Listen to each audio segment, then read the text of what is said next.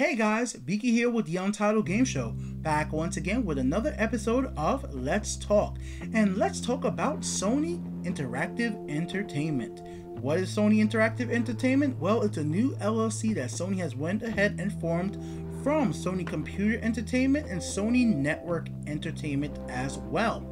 This brings together PlayStation Vue, PlayStation Plus, Music, Video Unlimited, and all the services from Sony Network Entertainment into one house in the United States. So the PlayStation brand has finally officially has its headquarters in the US.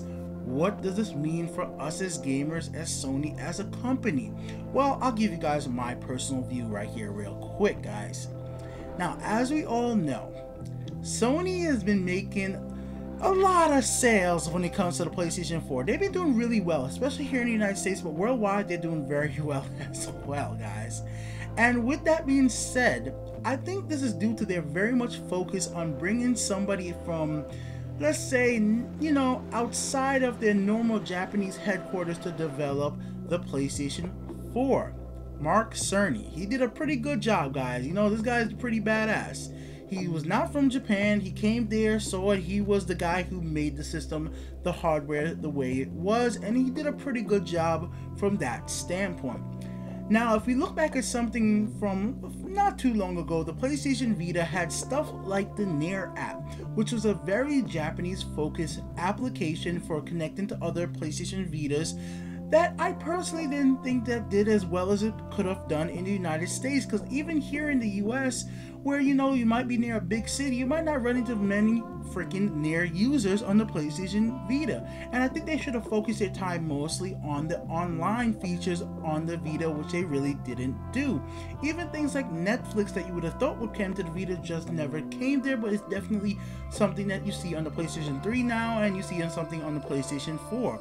And I think, and just me hoping as well, with the actual Sony PlayStation brand being focused out of the United States now, they will be more willing to focus on their online infrastructure and giving us in this region, Europe and the rest of the world, the things that need to be done to keep us online when we're playing our games, give us a better service, better, you know, just connectivity, and actually make apps that actually allow us to connect to each other if they do ever make a second handheld. Now, obviously this was not done for this reason. This was mostly done for a business reason. As we know, Sony as a corporation is a Japanese company, and I'm sure when they have a lot of profit in the United States and they have to send that money over to Japan, the conversion to yen, they do lose a lot of money. So maybe turning the Sony Computer Entertainment and Sony Network Entertainment into an LLC in the United States does help with this in its own specific way, and with taxes as well. I don't know that side of the business because I am not somebody who takes business classes or ever really taken that type of classes for that corporate level accounting. That's just not my thing. I have friends that do it, and I would have to ask them if that's the reason they would go ahead and make this form of LLC, to maybe avoid, you know, certain type of taxes or some type of, you know, just get around the system as best as they can as a corporation to keep as much things profitable, because as we all know, these video game companies want to make money. As much as we all want to say, yay guys, they're doing this, they're bringing PlayStation to America for the gamers, I'm sure that's not the main reason.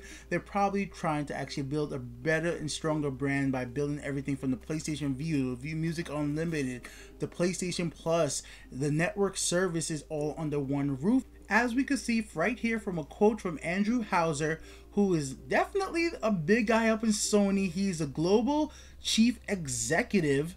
He had this to say about Sony Interactive Entertainment. Sony Interactive Entertainment will become an even stronger entity with a clear objective to further accelerate the growth of the PlayStation brand. By integrating the strengths of PlayStation hardware, software, content, and network operations, along with our business partners, Sony Interactive Entertainment will develop pioneering services and products that will continue to inspire customers' imagination and lead the market. So Sony is definitely looking to, you know, make our imagination be bigger by using like stuff like PlayStation VR, which will be housed underneath this new Sony Interactive Entertainment as well lead the market so they can make more money.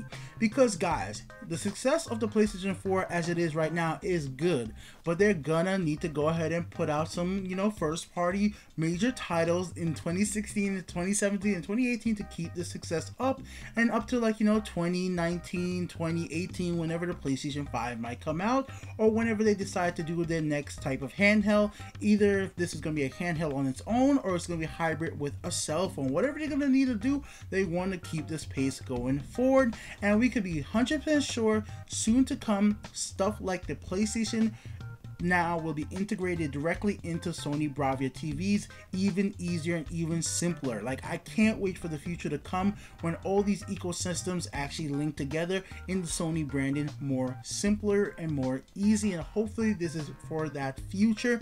And of course, like I said earlier in my discussion, I really want the network services part of Sony, like how it's working in the United States now, as a main headquarters to get better, man.